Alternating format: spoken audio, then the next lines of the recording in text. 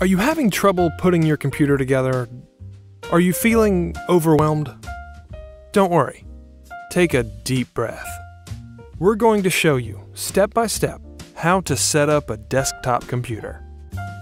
First, unpack everything from the box and remove any plastic covering or protective tape. Think about where you want your workspace to go and how you want to arrange the different components before you start plugging things in.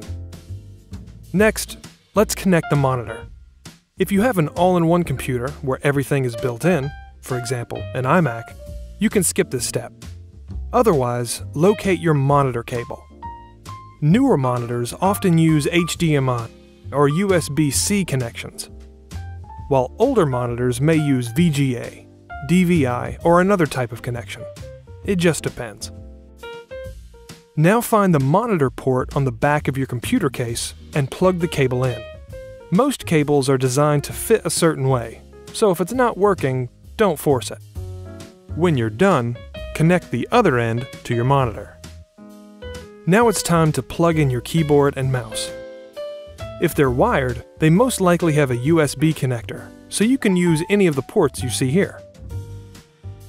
You could also plug your mouse into the USB port on your keyboard if it has one.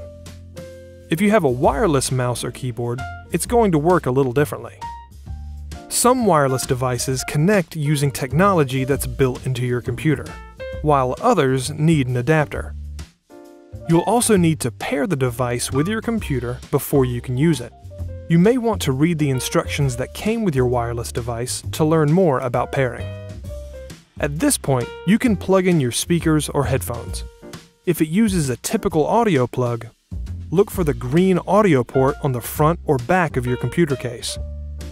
However, some speakers, headphones, and microphones use USB connectors. Finally, it's time to connect the power supply cables and plug the computer in. You should have two cables. One goes with your monitor, and the other plugs into the back of your computer case. Now plug both cables into a power outlet. We recommend using a surge protector to keep your equipment safe in the event of a power surge. When you're ready, plug the surge protector into a regular outlet. If it has a power switch, you may need to switch it on. That's all there is to it. Now take a minute to make sure you're happy with your workspace. Then turn your computer on.